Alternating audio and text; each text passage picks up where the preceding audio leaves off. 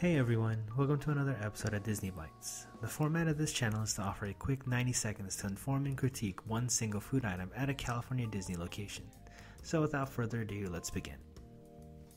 Today we're taking a bite out of the Burrito Guadalajara, located at the Rancho Del Zocalo near the front entrance to Frontierland.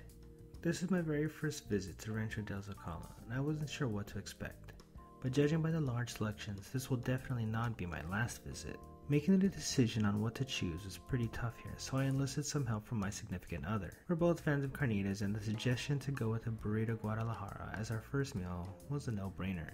This $11.49 burrito was made with slow-cooked carnitas, rice, cheese, and beans, and all served with the tomatillo sauce on top. While that sounded good, it looked even better.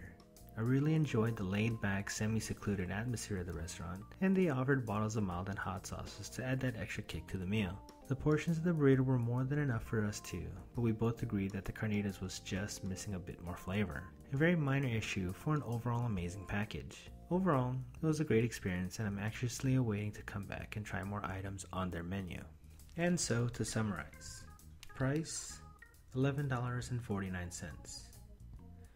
Location and convenience. Rancho Del Zocalo has a really cool and laid-back atmosphere. Plenty of places to sit down, and one would say a plethora of options on their menu to choose from. Tasting and impressions.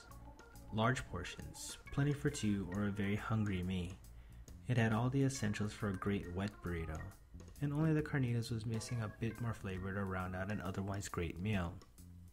And so, the Burrito Guadalajara gets a score of 3 out of 5.